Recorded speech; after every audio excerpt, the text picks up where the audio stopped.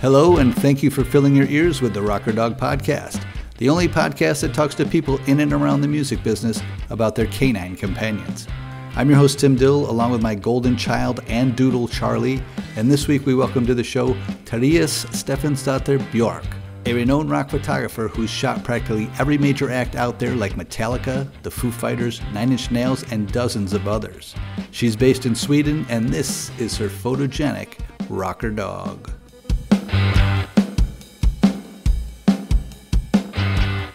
Yeah, so my dog is an adopted dog from Russia. Her name is Lajka for two reasons. Both the Russian dog Lajka that they send up in space. Okay. And Lajka, the camera brand. Okay. So it's a double. Yeah. And she's a mixed breed. I did a DNA test. She's mostly golden retriever. Then she's German shepherd. I don't even know the word in English for that kind of dog. A smaller dog anyway. And then it's a whole bunch of other stuff they couldn't even find. So she's a dog. That's her breed. Is there any story behind the whole Russian connection? Like how did you end up rescuing a Russian? I have to say it was before the war. Not a fan of that. Right. No, I just searched for a dog for me, and I was on all of these pages that had dogs that you can adopt to Sweden. And I found one initially, but it was a few people ahead of me, and they found one that they thought fit better, a family with kids. And so after that, I kind of felt like I wanted to give up because I looked for so long. And then I just saw this dog on a Russian page. They also have Ukrainian dogs, which happened to come from Moscow. Okay. And it was just my dog. I just felt it was my dog. What were you looking for that took so long? Were you just looking for something that both one that could, because I didn't know where I was going to live. I was living in a flat then, so I wanted a smaller dog, but still a dog. I didn't want it too small. And I don't really know. I just felt like somehow I will know when it's the dog. I could have adopted all the dogs I saw. But yeah. I felt that I needed to be a bit restrictive, and it was my first dog. So I thought I'll see if I can find one that maybe not a border collie that requires loads of 10 miles a day of walking. Yeah, no, I didn't. That doesn't really fit my lifestyle. And I also thought, it needs to be a dog that can be at my parents and they can take care of it when I travel for work, etc. But of course, it's hard to when you adopt a dog, you never know. Yeah. But you can read about the kind of if they're a bit calmer, or if they're crazy dogs, or if they have a little bit of a text about it, so you can kind of find what you're looking for.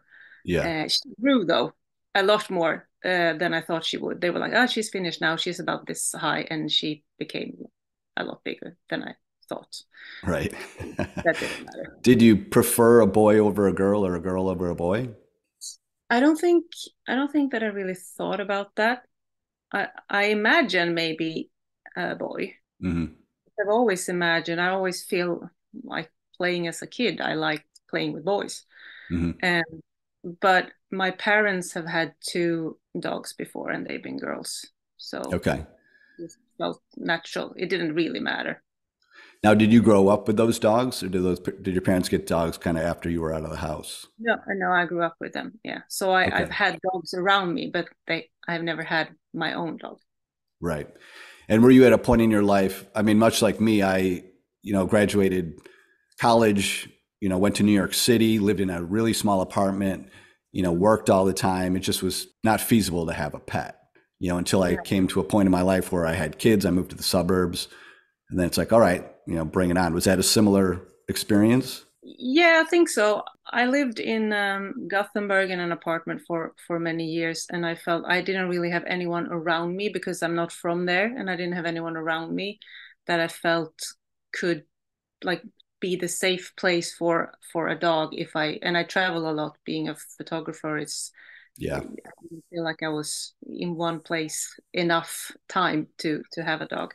But now with the whole COVID and it's, finance problems and everything going on, I now rent a part of my parents' house Mm-hmm. while looking for a house. But this is the perfect place for my dog because my parents lost their dog right before I got mine.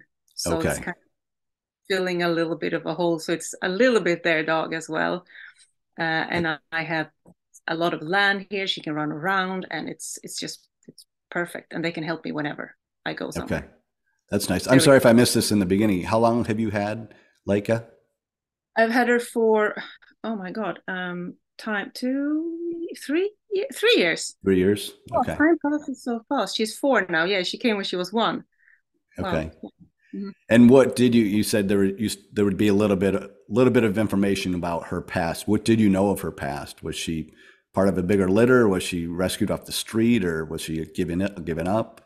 It was a little bit unclear, to be honest, Yeah. but they said Yeah. that she lived in a family and someone came and dropped her off, and she lived in that kind of environment with all the other dogs for quite some time.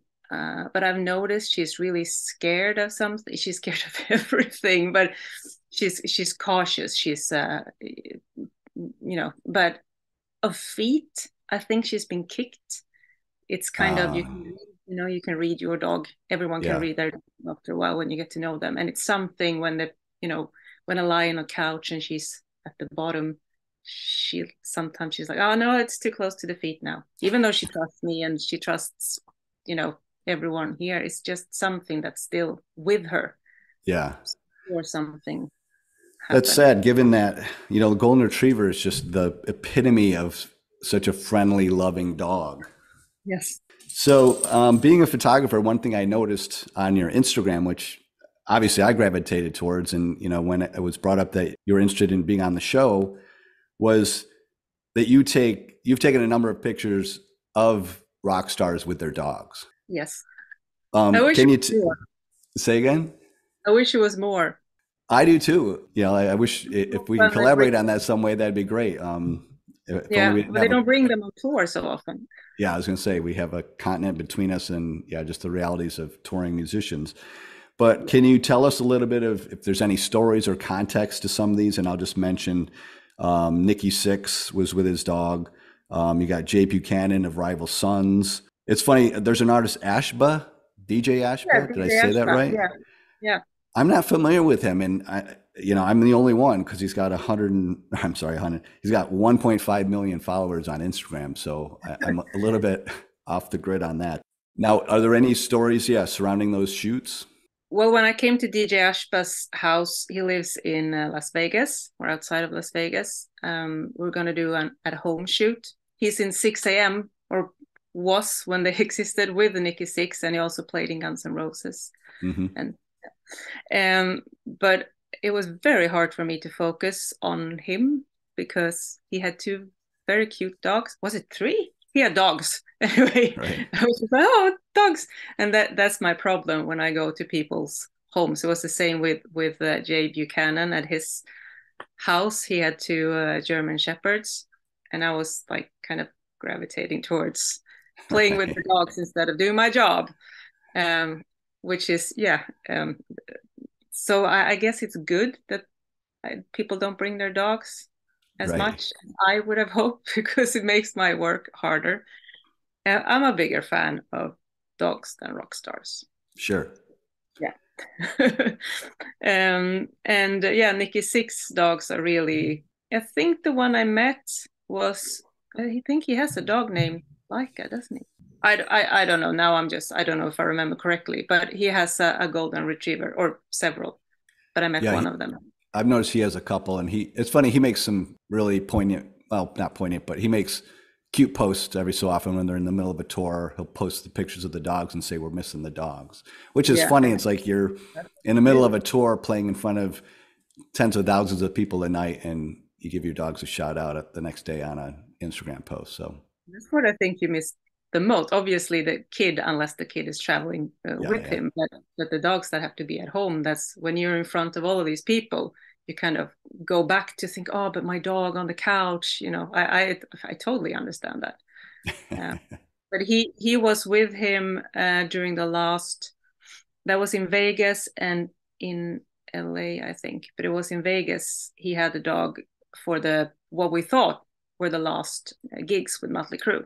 So I did that shoot. I did the last shoot with him as a member of Mötley Crüe, but not anymore.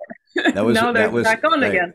That was when they were special. retiring under legal. They had like a legal thing that they were retiring for good, I think, at the time. Yeah. Okay. Yeah.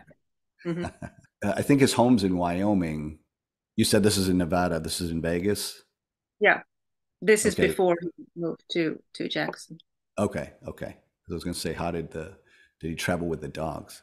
From all these artists, that I mentioned, do you see that affection? Were they very into dogs? Were they dog people? I mean, I think I know that Nikki is, but what about DJ Ashba and Jay Buchanan?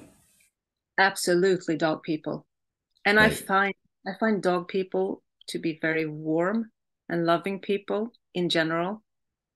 Of course, not everyone. There are probably some serial killers that have dogs, I'm sure. But no, I just find that, and that's something that you can always talk about dogs with artists. Sometimes I'm not interested. And with Nicky, we talk photography because he's also a photographer. But that's just something that when you have that in common, it's like, it's a little club. I'm sure you know it is. It's a little club. Yeah, for sure. Very nice. It's glad to be a part of it and glad to take it to the internet and the podcast world. Yeah, it's a great initiative. Thank you. So another thing I noticed looking through your Instagram and reading through your Instagram, there's times periodically you vent a little bit and you say you're frustrated and you're up against, at the time it was COVID and work was disappearing. And I think there was a couple of health struggles and creative struggles, was your passion turning into a job? And the most recent post you did that, I think last year sometime, and you ended the post with, on a positive note, aren't dogs awesome? Yeah. So that asks the bigger question, and a lot of times we talk therapy dogs or emotional support dogs, but it's obviously that you have some anxiety or frustrations. So how does your dog, or how do dogs in general, support your mental well-being? They just let you be who you are in whatever state you are. My dog is great when I have migraines, for instance. I struggle with some pain and have fibromyalgia and anxiety and a lot of things that I think artists have in general, to be honest. Right. But she's just there. She understands and she just lets me be in that state. And I don't think she's like, okay, I'm going to be supported now, but she is. Right. And I don't know. It's just, I think that everyone, especially artists that deal with people coming up to them and saying they love them and stuff all the time, and also talked about them. I think that they feel really comfortable with their dog or dogs not giving up. Right. They don't care who you are. They don't care if you're the singer of a massive band. It's you are their master. It doesn't matter. Yeah. And I think it's unconditional. Yeah, unconditional. And that's what I feel. She's done a lot for me when it comes to feeling both mentally and physically. Mm-hmm. I've had artists say in the same subject that a dog's something they have to care for, so they can't let that be. So they do get up out of bed and they do take that walk, which I totally get. But I also, me personally, I also, and I've tried to get this answer from other guests. I look at my dog as an inspiration because the way he rolls with it, the way he lives in the moment, the way he doesn't let things out of his control him. Mm-hmm. Do you ever do that? Do you ever use your dog? And it sounds strange to say, does your dog, inspire you? But does your dog inspire you in any way, shape, or form? She does yoga every morning. She gets up and stretches, and I'm like, Yeah, oh man, I should do that too. the So downward dog, yeah. yeah, and getting out of the bed thing, I mean, I have to walk her. So even if it takes me a few hours to like, okay, mentally get into, I'm going to walk outside when I'm in this kind of a bit social anxiety kind of state, that I still have to. So it absolutely helps me to have a dog that needs me. So I think, well, I need her, but obviously she also needs me for food and love and Yeah. other things. So yeah, definitely use my dog in that way. Okay. Okay. Do you have, when you got the dog, were you new to anything? Like, did you have to train it? Did you have to hire a trainer? Does your mom or dad know how to train? Or like, how did you bring the dog into the environment and kind of help her adapt? My parents said, go take courses with it. And I said, nope, I want to do it myself because I want to do stuff myself and I want to make it harder than it should be. It was a big struggle at the beginning. And I remember asking my parents, when do you start to love your dog? Because it was just too much. I didn't know how to handle it. And then what wasn't clicking? She was just, I don't know, I was too stressed and she felt that. I was too stressed. I wanted her to be fine. I wanted her to like not be stressed, and I got stressed and being scared. She was stressed, so obviously she got stressed because dogs can feel those things. But when I asked my mom that, she said, "Oh, don't you love her straight away?" And I was like, "Oh, should I love her already?" It didn't take me long, and I love her like more than anything now. So I realized what a stupid question that was, but it was legit at the time because it was a lot of struggles. And her having had a past, not coming as a puppy, right, I had to work against a lot of things. Not just I had to reshape some things. Now she's great, and I did everything myself. Of course, there's some flaws. Sometimes her ears don't work, and she just run off, even though I tell her to come. right. But yeah, but overall she's a great dog. So yeah, we had struggles, but it turned out great, and it's worth it. I realize it's worth a lot of work. Yeah.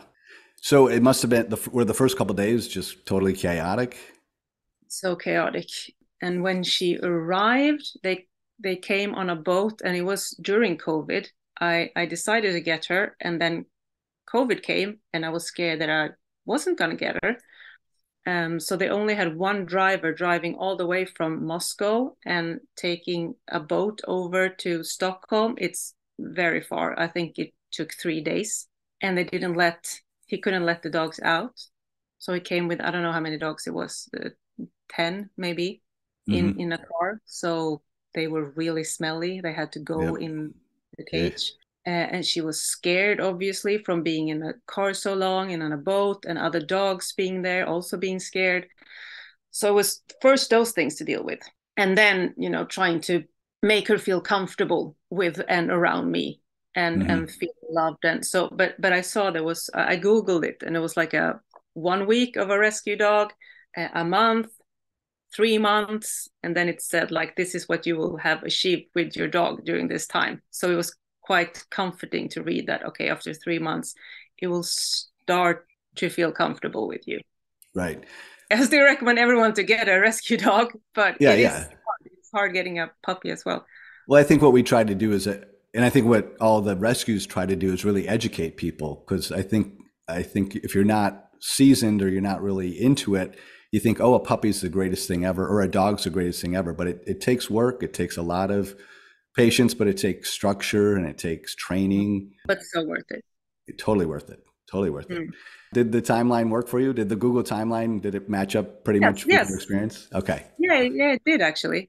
And it was just comforting to see, okay, it made me stress less when I saw, okay, because I'm a person that I want to achieve this now. It's I don't know, the ADHD maybe just kicking, like I'm going to do this, I'm going to do it now. And if it doesn't work now, it's not going to work. Then I just Right. abandoned it. But yeah, it worked. It worked. So it was great. Good to hear. Now, are you liberal with her? Is she allowed like on the bed? Does she sleep with you, or is she more of got her own, her own space, her own crate? Well, first, I'd say 2 days. I was like, nope, no dog in the bed. She sleeps in the bed. She sleeps on the sofa. She sleeps in my parents' bed. She sleeps on their sofa. She's everywhere. She has beds everywhere. But at night, she does sleep in her own bed. And I haven't told her to like, you have to be there.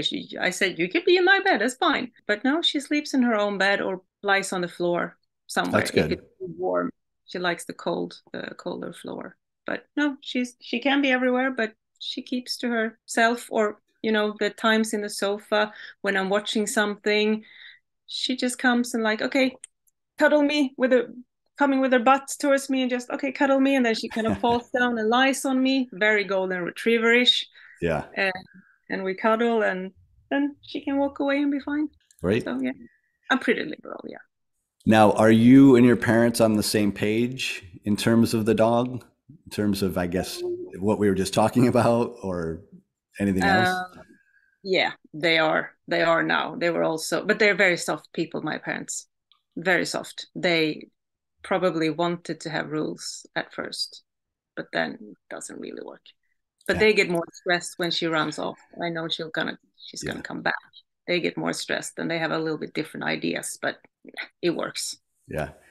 Well, once you see that cute face, it's like, how can I keep you from doing anything you want to do? Dogs are so good at that with their eyes.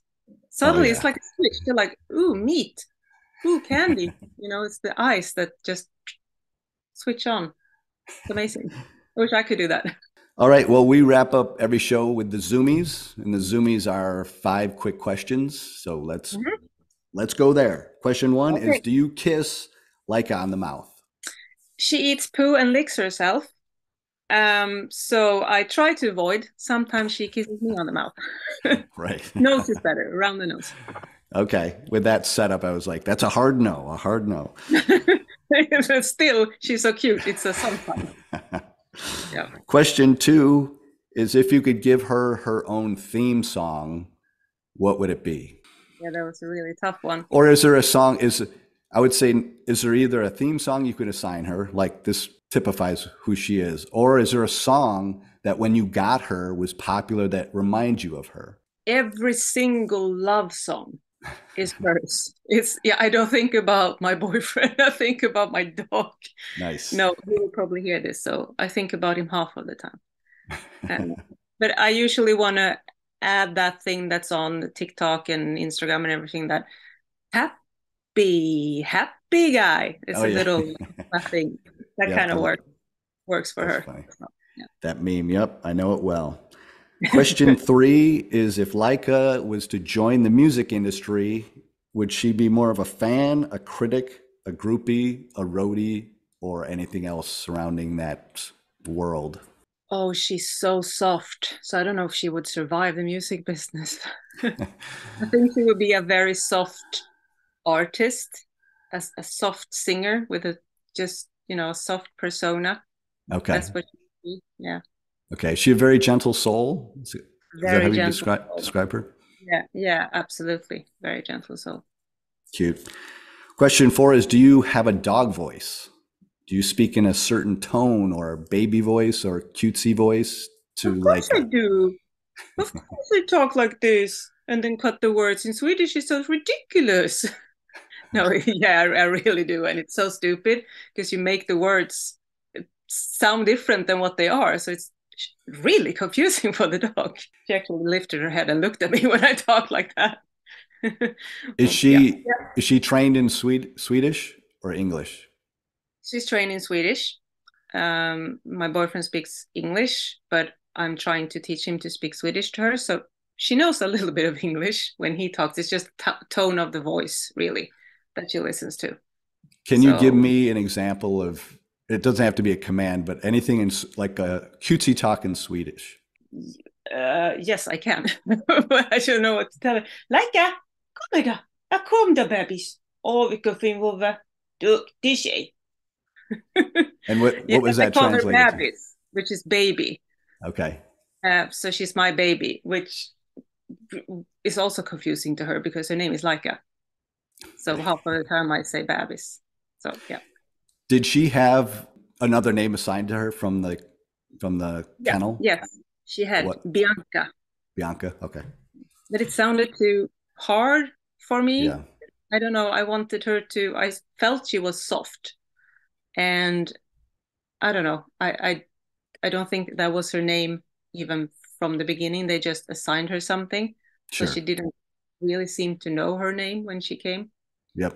I thought it's okay to change. Most people do.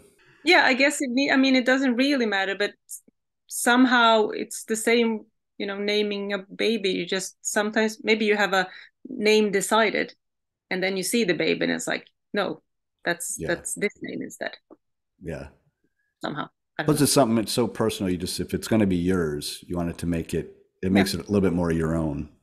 Yes. Okay, last question is question 5. And is there a dog organization or charity or the rescue or a vet or anybody that you just like to shout out for doing good for dogs? All of them, like really all of them. I follow a lot of them. Soy Dog, for instance, that takes care of dogs in Thailand, and Hundar utan hem in Sweden, and this one that was called Jag vill leva, which means I want to live. That's the one that I adopted her from, and they're doing a great job. So all of the organizations that take care of dogs, I want to give a shout out to. For sure. Quick question. I know when I speak to artists that have tattoos, do you have any? You don't have a dog tattoo yet. I have a dog tattoo. Do you? I have a dog tattoo. It's from my parents' old dog. We all went to my tattoo artist and got her paw. Me and both of my parents. Okay. So we have this tattoo. I have tattoos a little bit everywhere. But I'm thinking, should I do her paw or should I do her face? And is it silly to do a dog's face? But she's so cute. I could have that on my board. So I haven't decided yet, but I will absolutely get her something, paw or face. Okay. We'll be sure to post it on Instagram once that happens. Absolutely will. Well, Tess, thank you so much for taking the time. It was a pleasure getting to know you and your dog. And is there anything coming up in 2023 that you're like to promote or anything you look forward to? I look forward to, I'm going to have, no, I'm not going to have a photo exhibition. I'm going to be a part of a photo exhibition in Sweden. It's called Halmstad and their culture museum. So I'm going to represent rock and metal in their music exhibition with a lot of different genres, but they contacted me and asked if I could do the rock and metal scene with some photos. Great. So I'm looking forward to that, and of course all the festivals coming up that I haven't been to for a few years now due to COVID and last year just being a little bit lazy. But it will be nice to get back to it. Yeah. Well, that's great. Well, best of luck to you again. Thank you very much. Hope you have a great 2023 and beyond. You as well. Thank you for doing this. My pleasure. Thanks for coming on.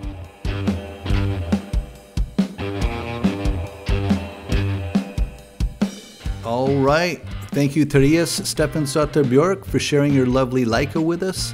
Do yourself a favor and give her Instagram a follow at Stephansdotter_photography for some amazing images of dozens and dozens of top bands.